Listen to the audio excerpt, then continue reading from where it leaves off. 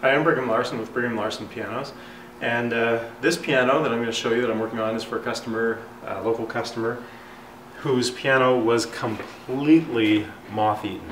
I've never seen a piano so badly moth-eaten in 15,000 pianos, about 20 years experience working on pianos. This one was the worst. Anyway, lots and lots of felt in pianos, in very small, intricate places even.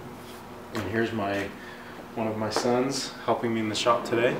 And actually underneath the keys, here, get a shot of this piano. This isn't the piano, but you can see what I'm talking about. Underneath the keys in this other piano, there was like a mat of old moth larva shells. It was like like that scene in Indiana Jones in the Temple of Doom where they're walking through that bug area. It was like that. It was really gross. Anyway, so everything, all of the felt was completely eaten. You can actually see some parts that I haven't done yet. You can see how bad it was. So all of these felts, can you get a close-up of that?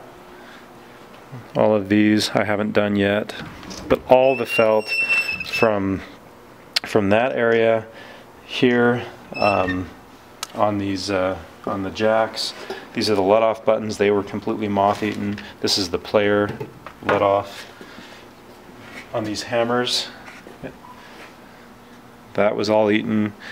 Not the leather here, but the two little felt pieces in there and there were all eaten on all 88 hammers.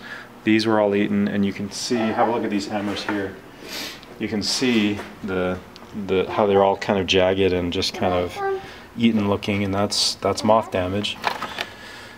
So I'll be reshaping those hammers. I won't replace them. Reshaping I think would be ideal, but I think we can get away with replacing would be ideal, but I think we can get away with reshaping. Same thing, dampers here. All of these and those. All of the dampers were totally eaten off. Here, all of the dampers, they look like, there's some pretty typical examples. You see that, how it's just like hanging by a thread and it's got paths through it. All of that is eaten. So I'll be replacing, of course, putting new felts on. Here's the new felts that I will be installing. Just beautiful. So, moth piano. Oh, and then of course dampers or bushings. My 10-year-old daughter was here with me in the shop last night until you don't need to say. Very late. She earned some ice cream by staying late with Dad. And she helped me do the bushings. But yeah, so this is a fun project dealing with felt.